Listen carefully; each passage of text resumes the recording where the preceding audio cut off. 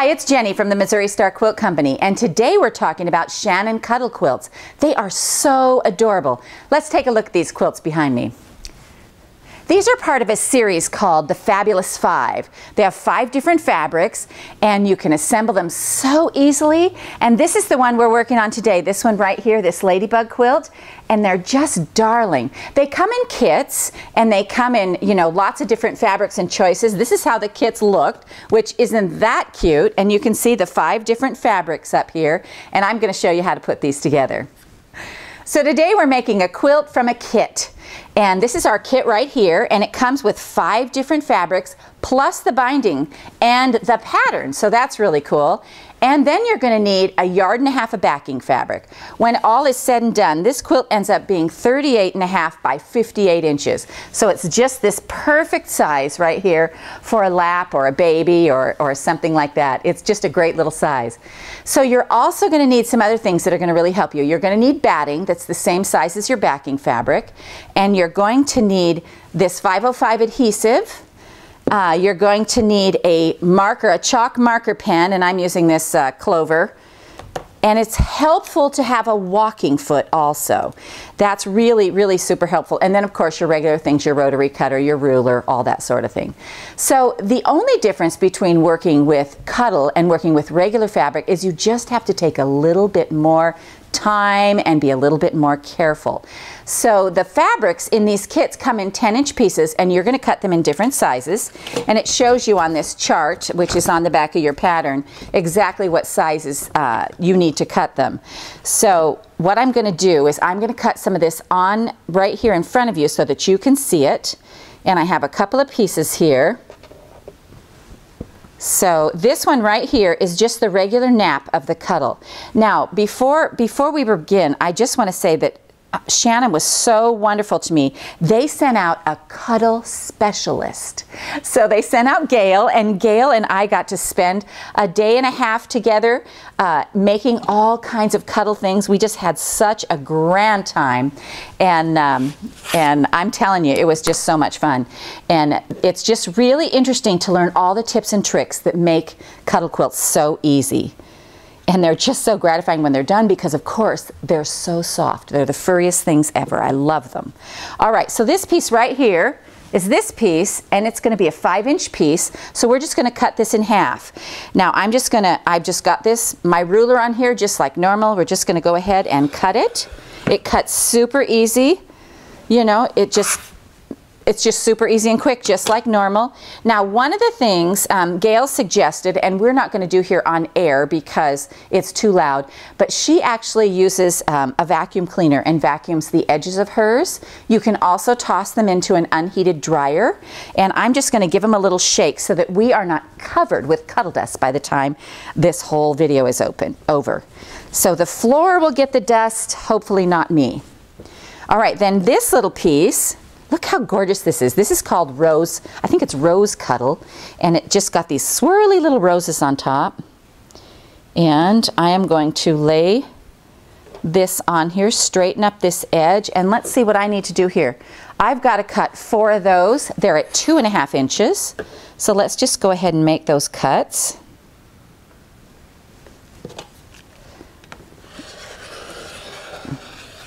There's one. Woo! Now there we go. That's a lot of fluff there. Look, we're raining Cuddle dust. Cut another one. And I am lining my ruler up. My ruler's being my guide. This is so funny to me. Okay, so we had to clean up a little bit after that furry dust, but here we are back and ready to go.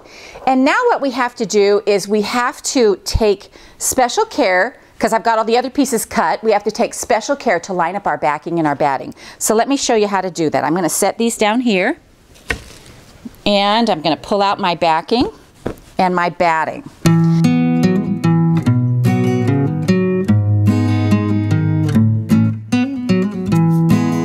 Okay, so once you get your two pieces adhered and together, and it helps to have an extra set of hands, it really does, then you want to watch the nap. Now, when I talk about nap, this is what I'm talking about. When you brush Cuddle one way, it's really smooth. That's the nap.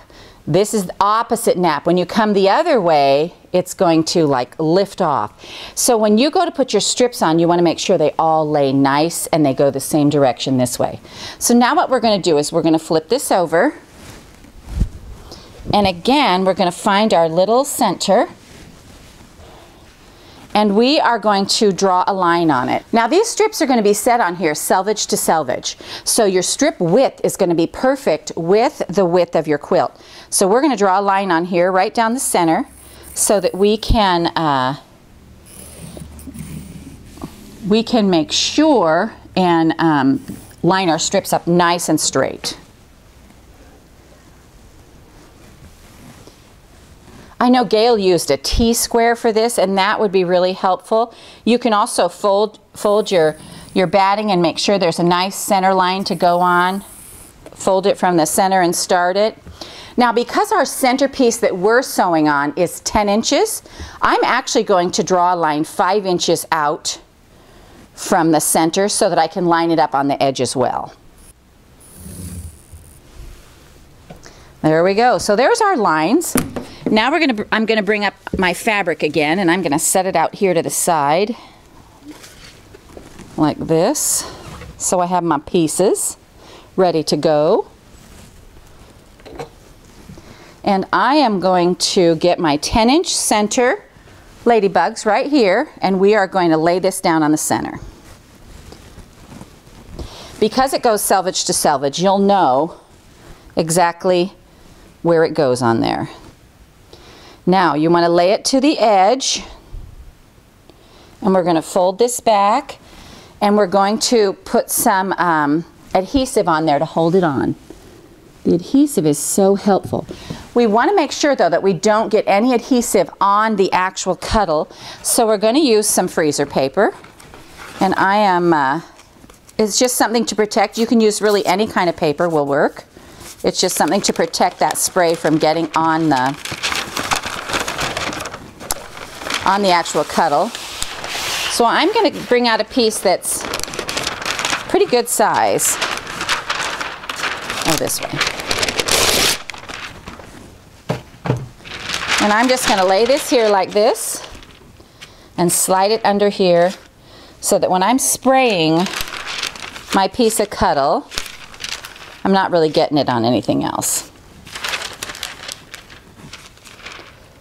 I'm centering up on my lines. Little bit of spray, roll it back. Make sure it's on there. I'm also going to put a couple of pins in here. I know you're shocked. I'm using pins. I actually want this to turn out really good. All right, here's our last bit. I'm just going to roll this down.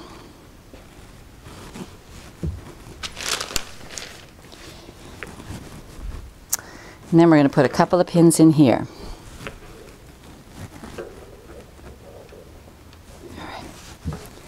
All right, so now what we're going to do is we are going to attach our strips side to side like this. And I'm going to turn this because one of the things that's important on this is that we pin on the ends and we pin on in the middle. So the next strip to be added is going to be this little black and white polka dot one right here. So I'm going to grab one of those. I'm going to find the center like this. And I'm going to pin it right here in the center.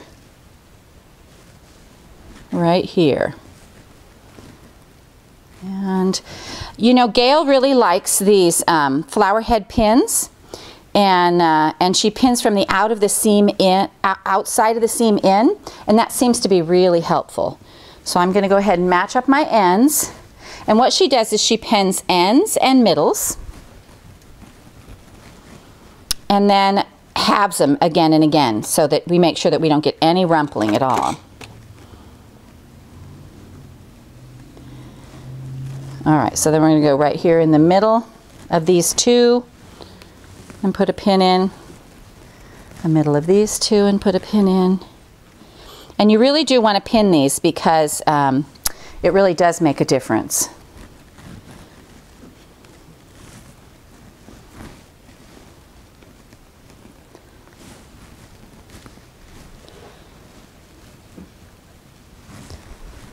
All right, we're all pinned in, ready to go. Now a couple other tips. Before we start sewing, a couple of other tips.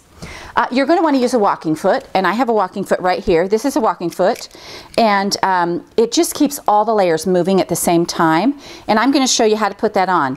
This little bar right here slides over the needle bar on your sewing machine, and that's a little bar that comes out that makes your needle go up and down, and then the rest of it attaches like a normal foot. So I'm going to come over here to the sewing machine, and I'm going to show you how this little needle bar right here slides right over the top of that right there. Can you see that pretty good? And then we're just going to screw that on. I'm a lot handier with a screwdriver than I look right now. There we go. The other thing you're going to want to do is you're going to sew 1/2 inch seams, which is a little different than our normal quilting seams. Normally we're at 1/4 inch. We're going to sew 1/2 inch. Just gives us a little more room. We're also going to lengthen our stitch to about 3 1/2 or 4, just a little bit bigger stitch. And then you also want to have as large of a work table as you can. Now I have kind of a little table over here, but if you have one of those big things that comes out that holds it, it just really helps on the sewing of it. So I'm going to put these things down here so I don't knock anything off when I bring the bulk of this fabric over here. I'm going to bring it around here, and we are just going to sew right down this one side.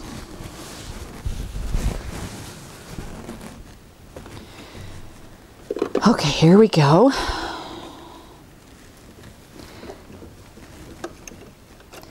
It helps also to hold this in your lap. Oh, hang on a minute. There we go. Hold it in your lap, hold it up, put a hand underneath so you can feel what's happening, and just let her go in there. I'm not actually to the quilt yet. Once I get that all hooked on, you want to watch and make sure, because of the nap of Cuddle, it actually it can slide over and you can lose your spot where you were. So now you don't want to pull it. What I'm doing right here is holding on to it, not pulling it, because I don't have a big table over here to lay it out on. You just want to let it go through.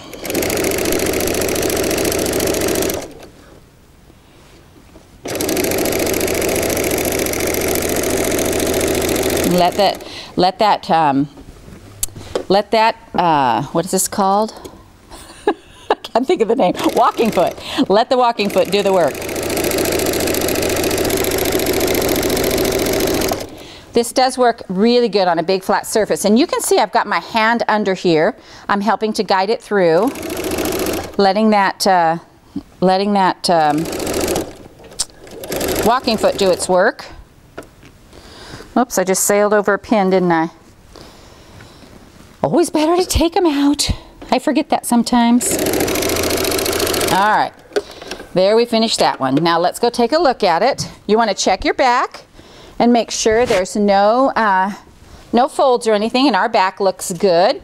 So we're going to fold this over, take out the pins we missed. You always want to check too to make sure your naps are going the right direction when you put this on, and we got lucky on this one. I forgot to check it first, but we got lucky on it, and it's going to lay just perfectly. What's cool about this is that you are going to have a whole quilted quilt when you're done with these strips. And so what I'm going to do now is I am going to adhese this back, a little bit of spray adhesive, and I'm going to need my big paper. I'm putting it shiny side down like this so I don't get any spray on my Cuddle. And I'm just going to put just a tiny bit on this to help it stick down so that it lays down really nicely. and stays in its place.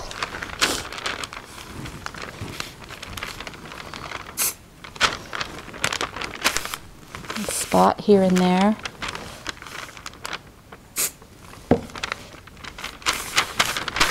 All right, tricks of the trade, the adhesive. Let's get down here and do this one.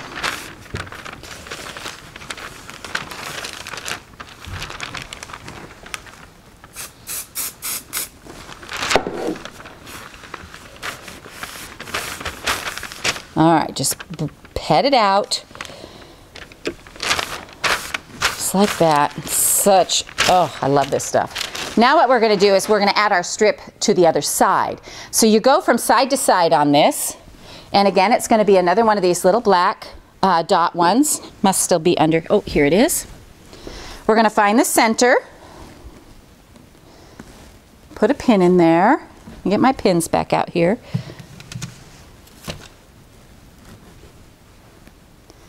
And then find the center of this, which is here.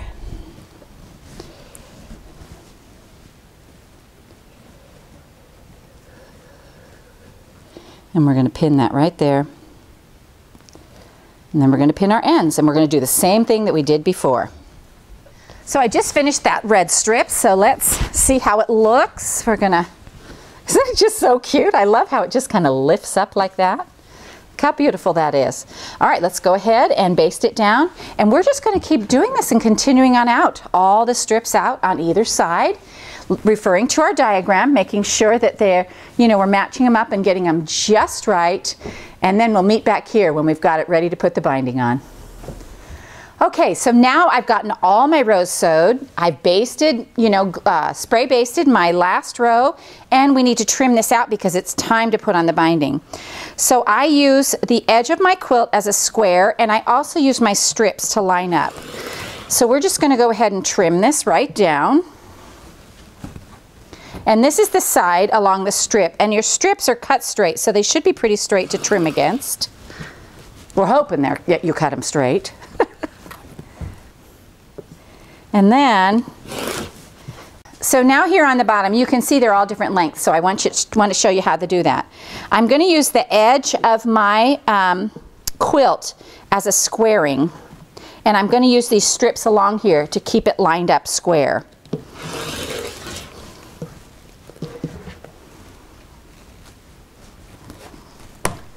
And then I just keep doing the same thing, making sure it's still square. Want to make sure I trimmed off enough here to not get the selvage on the back. Yep, we're good. All right, so now we're down to where we're going to put the binding on. Now the binding is done just like you normally bind another quilt, except a little bit easier. This binding, we've cut, it's 2 inches wide instead of 2.5, and the reason is we don't have to fold it under. So we're going to sew this together. We're going to cut our strips and sew it together just like you'd sew a normal binding, which means end to end with a, you know, you're going to sew it on the diagonal. You won't need as many strips because all Cuddle Cloth is 60 inches wide. Well, not all, but you know, this happens to be 60 inches wide. We're going to go across here like this, and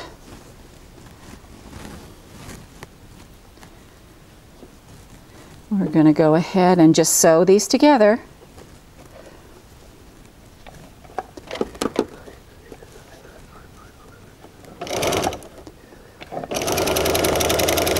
All right, let's trim these off.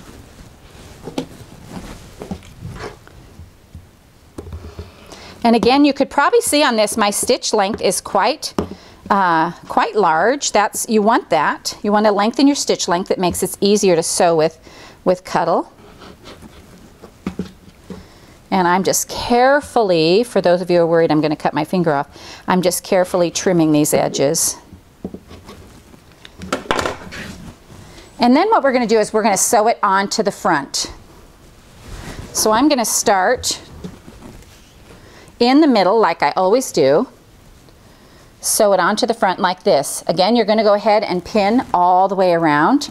And when we get the front completely sewn on, Then what we're going to do is we're going to flip it over to the back, and we're just going to do a wide serpentine stitch, and it's all done on the machine, so it makes it super easy. So let's go ahead and put this on here. I'm just going to pin it in a few places, and then I'm going to get started. So you can see I've moved my sewing machine over to the center of my table because it really helps to have this big table out here to have some room to lay your quilt on. Otherwise you are going to feel like you wrestled a bear.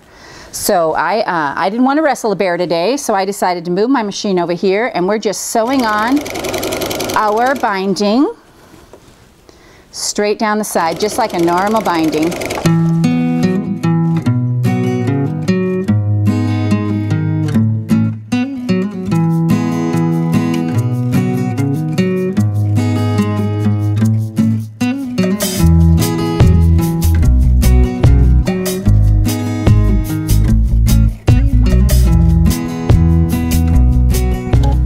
Okay, so now I'm at a place, I've got my binding all the way around where I need to finish sew my ends together, and so here's how I do that. You need a little, about 6 inches extra on either side, and this is one of those good tricks. So let me see if I can get this flat so you can see this. There we go. So however wide your binding is, that's how far you're going to overlap it. So ours is 2 inches, so we're going to overlap it 2 inches and just trim it. And then we're going to sew it together just like we'd normally sew it together. So we bring it around the side of the sewing machine, and we're going to put this top piece right here right sides up, and the bottom piece so that they go right sides together. And then just how we sewed our binding together, where we did it, you know, the plus method where you cross over and sew edge to edge, we're going to do that on this as well. And I'm going to back stitch a little bit right there. Sew across.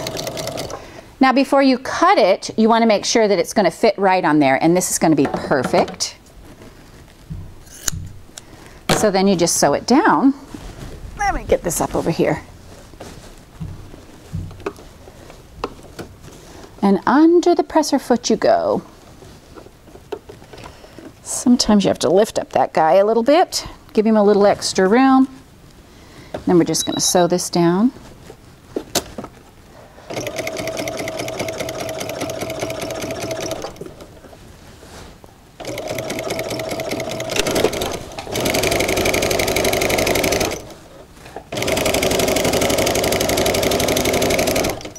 Take out my 2 pins I started with, and there we go. Alrighty, now what we're going to do is just flip the whole thing over and do a serpentine edge all around the outside edge. Okay, so I've got my foot changed, I've got black thread on here, and we're ready to sew down this binding. And what I'm going to do is I'm going to start right from the end, and I'm going to pull my binding so that it just meets up at the stitch line. Now if you want to, you can do whatever you want to do. If you want to fold it, you can leave it flat, whatever you want to do. And I am just going to lay mine so that it meets up at the stitch line, and then I'm going to do this great serpentine or a stitched zigzag. Because it only meets at the line, it should completely cover in the front like this. See that? Look at that. That looks great. So easy to bind this way.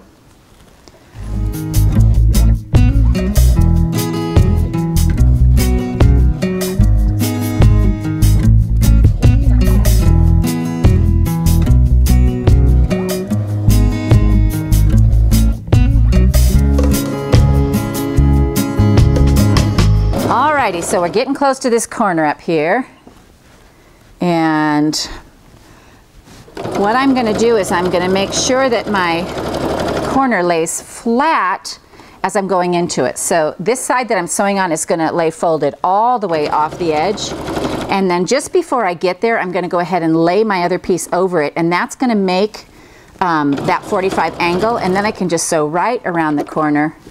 Make sure that this stays tucked under there. You might need a stiletto or the end of your scissors. And then we're just going to come down here, keep going. and just do that little fold. You're going to pull it up on one side and over it with the other. So let's just finish the other 3 sides and I'll meet you back here. So we are all done with this. Look how gorgeous it is. I mean, it's just so pretty and so soft. You just can't believe how soft this stuff is.